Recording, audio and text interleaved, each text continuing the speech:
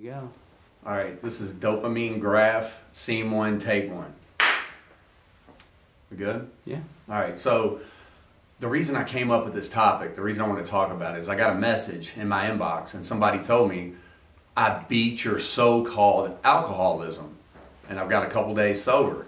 And I responded back and said, you know, nobody beats alcoholism. It's kind of like, you didn't get me today, I didn't get you, I'll see you tomorrow. And you maintain sobriety, right? So I wanted to do this graph. I wanted to show this right here so I can show you what I mean by you don't beat alcoholism, right? We maintain sobriety. So we are low on dopamine in our brains. That's the natural state of an alcoholic, causing us to be restless, irritable, and discontent. But what does that mean? Dopamine is a positive neurotransmitter fluid. And the best way to explain it is when normal people see their kids go to an event, do something, normal things make them happy. You know the people that whistle all the way to the coffee pot in the morning, they wake up in a great mood? That's not me because I'm low on dopamine. This is a normal person's dopamine level right here, right? This is my dopamine level, naturally low, causing me to be restless, irritable, discontented. When a normal person goes out, takes a drink, smokes weed, bumps a line, whatever it is, they get a dopamine spike. Shoots up here like this, they get a buzz, right? Then it drops back down here and they go on to work, they pay their bills, they handle their responsibilities. A normal person that has regular dopamine. For me, when I use, this is my dopamine level down here. I take a hit of something and my dopamine shoots way up here. I get a buzz, right? But then here's the thing. It drops back down to the normally low level, then it drops way down here. See? And then it takes 7 to 10 days for it to come back up to normally low. Restless, irritable, discontent. This area right here is called the phenomenon of craving. This is where people's shit comes up missing. This is where people's credit cards get stolen. Things get pawned, right? So I take a hit, it shoots up, it drops down here really low. And this is 7 to 10 days to correct and come back up here. And that's why we usually want you to stay in detox 7 to 10 days to allow this to go away. When you are low on dopamine, I wake up every morning restless, irritable, and discontent, right? I argue with people in my head that are not even there. The moment I wake up, before I have coffee, before my brain is awake, I've already had in my head an argument with my parents, an argument with Elena. I'm already cussing out my boss in my head, but nobody's there. So understanding that it's the manifestation of a physical allergy. Anytime I put alcohol or some type of narcotics in my body, this process will take place. I will get a buzz, I will drop back down to my normal low state, but I come much lower down here, setting off the phenomenon of craving, which causes me to want more of everything. You know, normal people, they go out and buy a 6-pack. They drink 2 of them and then say, no, I better not drink anymore because I have to drive home, right? I smash the whole 6-pack, go buy another one and start looking for cocaine because of this right here. See, the normal person drinks, get a buzz, then they can carry on with their responsibilities. This is why I can't smoke 1 joint or 1 blunt or 1 bong yet. I can't have just 1 beer because when my dopamine levels drop down here to abnormally low, this is low for even me, and this process takes place right here, the phenomenon of craving, I will do absolutely anything to make that feeling go away. Some of y'all have watched other people go through this or you've been through it yourself. The cold sweats, the diarrhea, vomiting, jitters. It's awful. It's like the worst flu you've ever had in your life times 10. And I have to have something else to correct it. I'm constantly trying to get my level to go back up so I can feel normal. And you know, I equate this to Chinese water torture, right? There's a reason why they call that stuff torture. It's like the tapping on your forehead. It just keeps tapping. You can't focus, you can't think, you can't sleep, you can't do your job. It's just always there. That's why they call that stuff torture. You're restless, irritable, and discontent because you're low on dopamine, and this just will not go away. Then you drink alcohol or use some type of narcotic, and temporarily it stops. What happens every time we use? What happens anytime someone takes a drink off of a beer? What's the first thing they do? Right? That it stopped. Then the dopamine starts to drop back down, and you go abnormally low, and there it is. Again, I can't focus, I can't think, I'm restless, irritable, I'm discontented, I'm mean to everybody around me, I'm easily angered or annoyed, and I cannot make that stop again until I use again. And you wonder why. Why can't I stop? Why can't I stop using? I don't know why. I swore the other day when I got locked up, or I swore when I woke up with that hangover on Monday, that I was never going to drink again. I'm not doing this to myself anymore. Then the first time we get a chance, first time you get a paycheck or anything of that nature, you're right back on it. It's because you're trying to make this, that torture of restless, irritable, and discontent go away. I learned that there's no chemical that can correct this for you.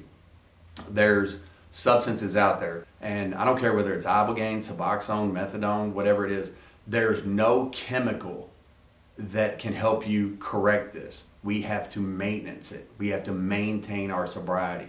One of the biggest things I learned is that there's 3 God-given instincts that every human being has that will stop us from getting help. What do I mean by that? There's the social, security, and the sexual instinct. Social, everybody wants to be cool. Everybody wants to be the popular guy at the party or the popular girl, right? We like nice cars, nice clothes, nice house. That's a social instinct. Look at me, I'm making it, I'm surviving, I'm doing good in this life, right? Same with the security instinct. Everybody wants to have money. Everybody wants to send your kids to college and pay for their cars and be able to buy your clothes and pay bills and say, you know, I'm a man, I'm secure in what I do. And then the sexual instinct, everybody's always trying to attract a partner of some sort, right? So these 3 instincts can actually backfire on you, where your survival instincts will stop you from surviving. These 3 survival instincts can stop you from getting help because of the delusion, right? My social instinct. I can't go get help because I don't want everyone at work or my friends or my neighbors to know I was gone for 30 or 40 days. They're all going to find out. They're going to think I'm weak. See, that's a social instinct right there. People tell me that all the time. I can't go get help because I can't tell anybody. I need to keep this a secret. Let me tell you this. You're not going to beat heroin, Xanax, or full-blown alcoholism in secret, away from your wife, away from your parents. The security instinct. Your house, your car, your job, all of this stuff that makes up your life, right? People will tell me, I can't go get help because of my house, because of my car, because of my job, right? Do you hear that? The delusion in that I can't stop shooting heroin, I can't stop shooting fentanyl or taking benzodiazepines or drinking myself to death because of this great life that I've built for myself. See, that's a survival instinct. You're trying to protect your home, your money, and how you maintain. You want to protect that. That's a survival instinct. And your survival instinct tells you you can't walk away from this stuff to go get off of heroin or go get off of whatever it is you're using because you're going to lose everything that you have. It's completely delusional to think that it's okay to sit at kids' birthday parties or family reunions or go to your own wedding when you're shooting up in the bathroom before, because you have to protect all this stuff. Then the sexual instinct, that's a big one. There's a lot of people that won't go get help because they're afraid to be away from their significant other for a period of 30 days or 40 days.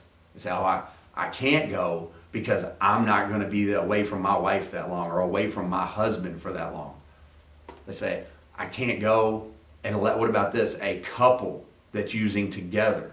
They say, we will not go get help. We will not go to any type of treatment, detox at all, unless we can be together. We're each other's support system, right? No. You've been supporting each other, killing yourselves. You've been supporting each other, shooting up, taking dangerous narcotics, mixing them with alcohol and destroying your body. That's what you've been supporting each other through. The idea that having to share a room and be in the same building while you deal with drug and alcohol addiction is absolutely delusional. And we don't do it. Let me tell you this.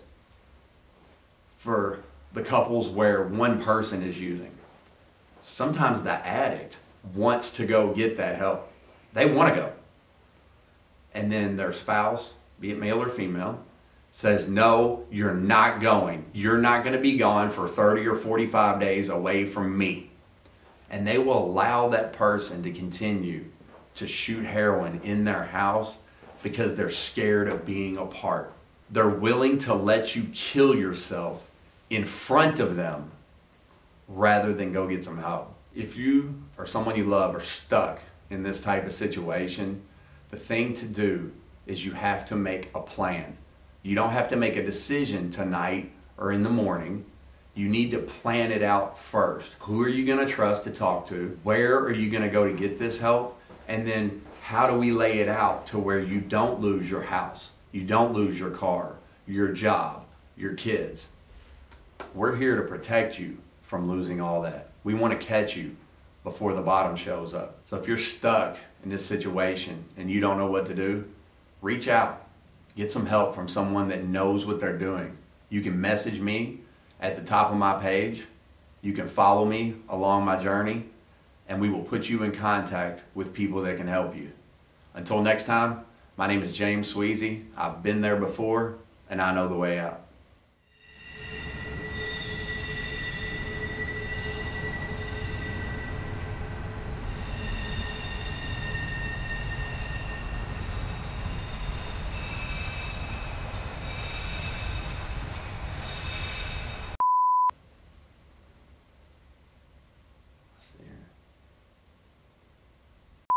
If you want to make a plan, all you have to do is message me at the top of my page. There you go. What would you tell me to do?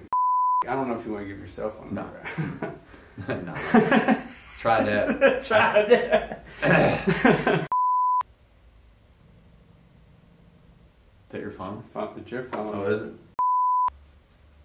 Alright, so let's see. Now we're talking about the call to action. What can they do? Right? Right. What can they do if they're stuck in this situation? Sure. Right? Yeah. So, methadone. Don't put that in there, the 180 milligrams. If you fuck up, yeah, give me a good pause. Mm-hmm.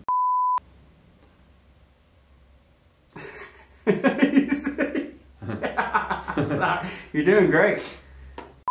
This is not as easy as when I tell it. I know. In front of a class where there's a couple hundred people sitting there and I pace. Now go into the instinct sober.